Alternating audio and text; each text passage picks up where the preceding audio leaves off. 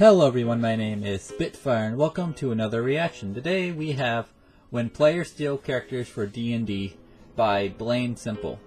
Now this video popped up on my recommended feed and I'm like, I'm going to have to watch that because I have players, because I am a DM, that actually do this. They actually take players from anime, other gaming content, anything they can get their hands on. And I don't mind it being a DM. I always think it's kind of, because you have like, I have two players that actually make original characters and two players that actually steal from content they watch. And I have no problem with them actually doing that. I think it's a little cheap and I want them to actually make their own characters. But one kind of uses that as a kind of example and kind of makes references and kind of uses that to make his character. And then one just straight up steals the character. So I have no problem with it. If they want to do that, go ahead, but I will try to wean them off it and try to make their own characters at some point. And if they don't, I'm just going to kick them out of the campaign. That's how it goes. Or stop playing with them. It's, you know, things like that. So, yeah. I don't know what to really say. I wonder if he's like one of these people that actually likes it or dislikes it. Because like I said, I'm not any different about it. So, yeah, without further ado, let's jump into this. Here we go.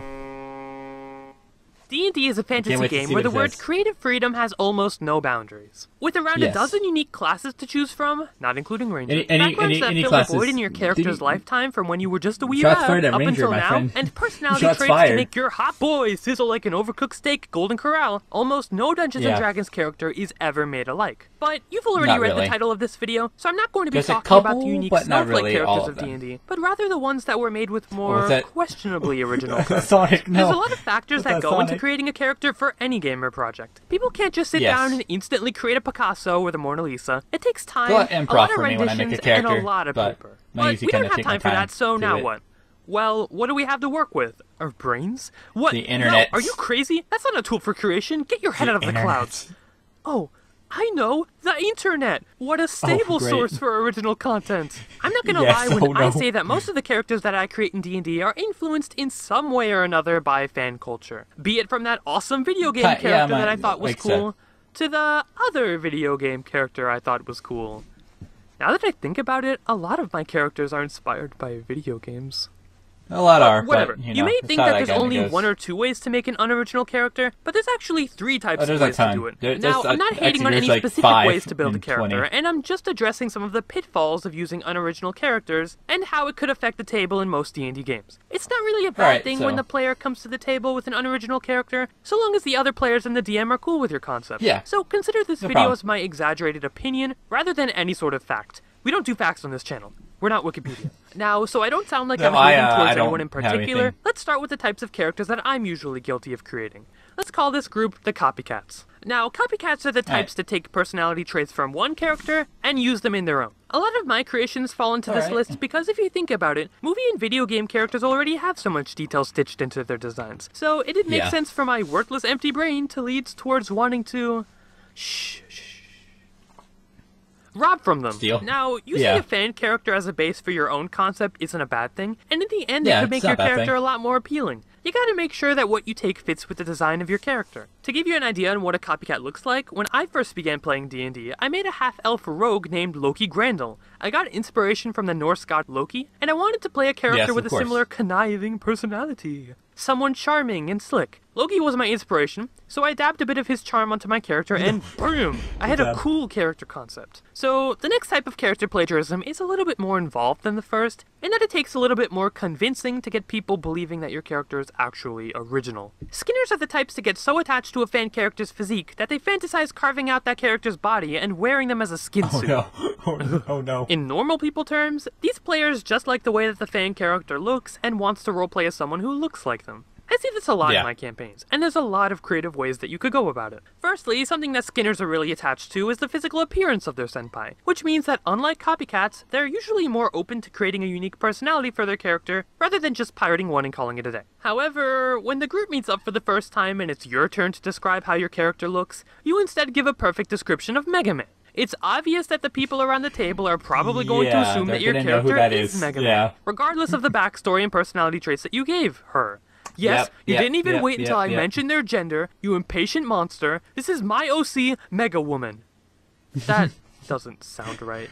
But I digress. It's the way you steal your senpai's face that matters. If you're guilty of being a Skinner and you need some pro tips from a cool guy, then don't worry, bro, or female bro, I have you covered. It's always a good idea to stay open to the idea of your character changing. Stay loose and ready to imagine your character as an unusual class, new clothing, or even a different gender. If you're fine with that, then cool. Giving your character traits that set them apart from the original design should help your case when you need to explain how this character is nothing like that other guy you're probably thinking of. I try after that to show the table that my character isn't just Link, but rather Birdinghammer, barbarian elf and savior of the Seven Isles. He's blonde, strongly built, and wields a legendary weapon named the Master Axe, which he uses to steal the evil within the realm. Nice. A quest, he's heard, is required to unlock the weapon's true power. So yeah, there are ways to make awesome character designs off of original characters, and sometimes it comes out even better than you imagine. Actually go off those characters, or you can just steal everything from the for original. their own stuff. If you really like Senpai's abs that much, I'm not gonna judge.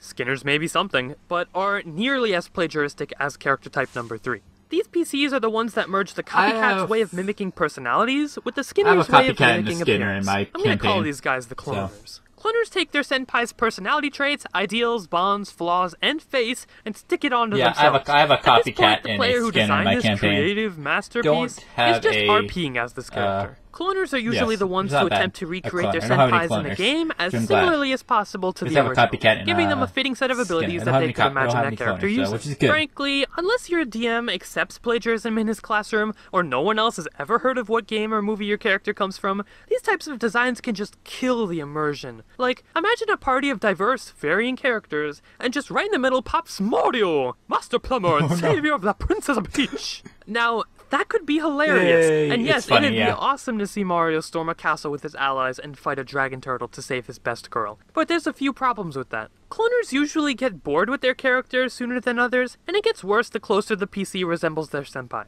So yeah, it could be hilarious and awesome, but also embarrassing and possibly immersion breaking. I'd only really recommend that people play characters like this if the campaign is specifically set to cater to that design, so players beware. There's a lot of different ways to make a character in D&D, and some of them are a lot more creative than others. In the end, though, it's your design, and you get to decide how your character looks, talks, and acts in the world, regardless of how you got your inspiration, what you enjoyed at the time, or even how badly you want to RP as Diva. I'm sure it'll be fun in the long run, so long as you and the other players can enjoy themselves at the table. Do whatever you want. Like I said, D&D is a game of creative freedom, and no one is holding you back.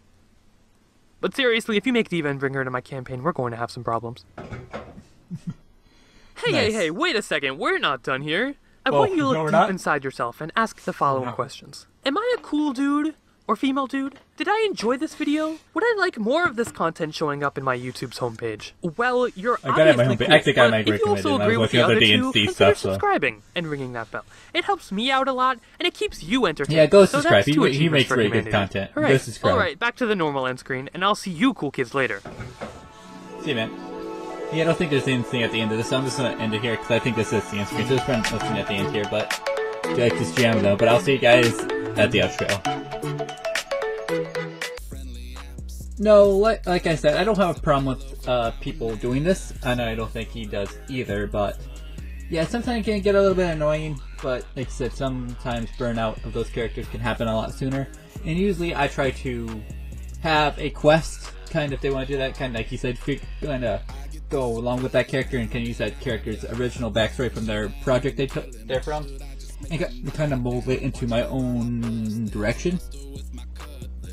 And it's really fun to kind of do that and try to get those characters to kind of have them do quests and things that kind of form them into their own, like, amalgamation of their character and their own character. It's very weird, but yeah, I really like this. I like I said, go subscribe.